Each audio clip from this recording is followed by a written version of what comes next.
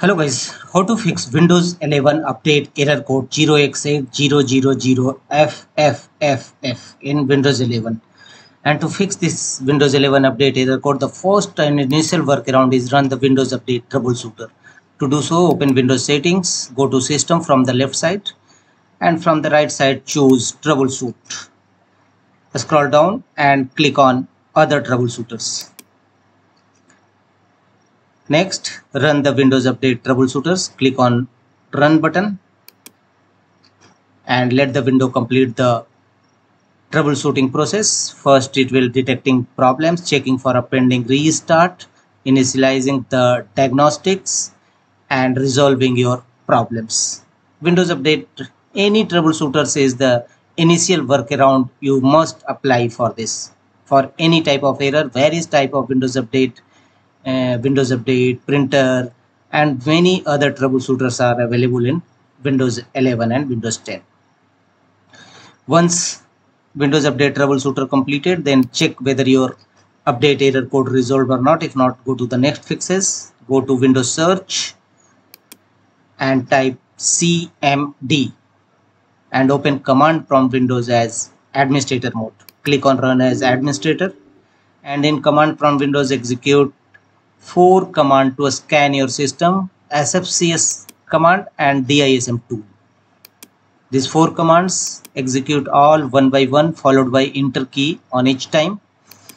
DISM scan health, DISM check health, and DISM restore health. All these 4 commands apply one by one and press enter each times to execute the command. After that, restart your system and check whether your Windows Update error code resolved or not. If not, go to the next fixes. The next one is again go to Run command box, right click on a Start button and choose Run, and here clear Windows Store caches wsreact.exe. This command will clear Windows Store caches from your Windows 11 and Windows 10 system.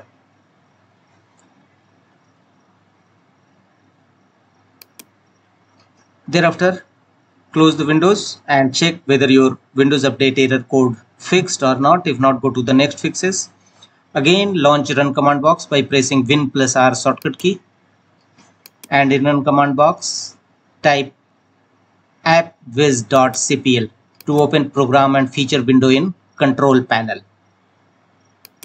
Click on OK, and from the program and feature window, from the left side choose turn Windows feature on or off. Click on it and a new window will open. Here first, Net Framework, disable this feature. Once, press OK, and after some times re-enable both the feature. Wait for some times. Once disabling, wait for some times, and after some times again re-enable this feature. Turn on Net Framework feature and press OK. Window will ask to reboot your system, so reboot your system and check whether your error is resolved or not. If not, go to the next one, more fixes. Run command box again open, and here type RSTRUI to open system restore windows.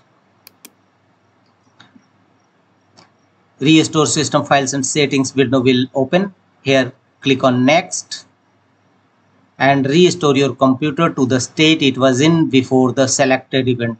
Choose a restore point.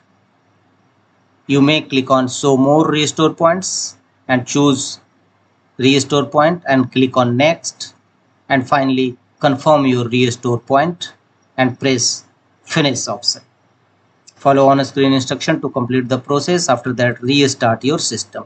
If all the method is not work properly, then manually download your Windows Update.